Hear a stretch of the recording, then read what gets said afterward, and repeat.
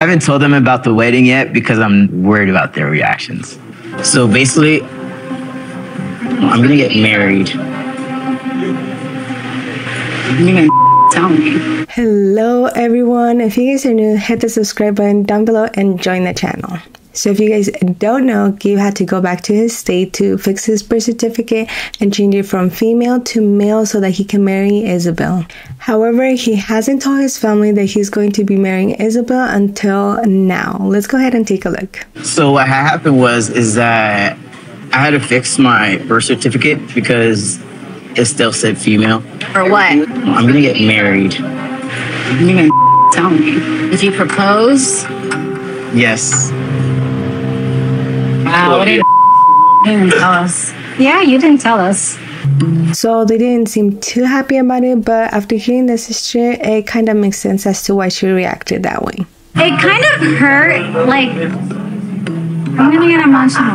It kind of hurts because from my point of view, me and Gabe are best friends, and the fact that Gabe is hiding his proposal from me makes me feel as though he doesn't value our relationship. Obviously, I love him so much and I want to be there for him and I want to be a part of it.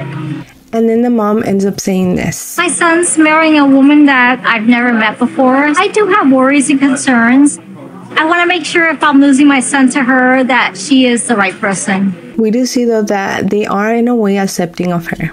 We're both super excited about it. We're happy for you. Happy for you if you have genuinely found someone that you love and that's there for you. She will defend me to the end of the earth. Yeah. Good. Nobody talks to her in a rude or disrespectful. Good. People are afraid of her.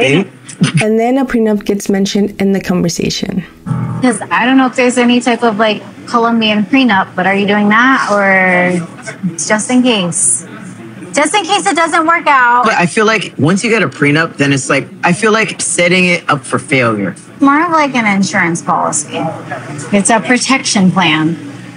Honestly, I don't want to have that conversation. We also do see that the sister brings up the prenup once again, but she does give her reasons as to why she is very insistent about it. Have you decided on the prenup situation? For women that are very needy, very jealous, and a little stupid. And he's worked very hard throughout all of his life to build up his business. And I would hate to see someone take it from him. However, Gabe has made it very clear that he will not be doing a prenup. You gonna do it? No. Whew, stupid. Monica is being a little pushy when she's like insisting on we get a prenup, but I feel like she just doesn't understand how I feel. Okay, so on the next episode, we see that Isabel and her sister finally meet up. You kind of have us under the impression that she's very controlling and very jealous. She's overstepping to where it's like only hurting me. I'm very overprotective of Gabe. And so we want to know that he's taken care of while he's in Colombia.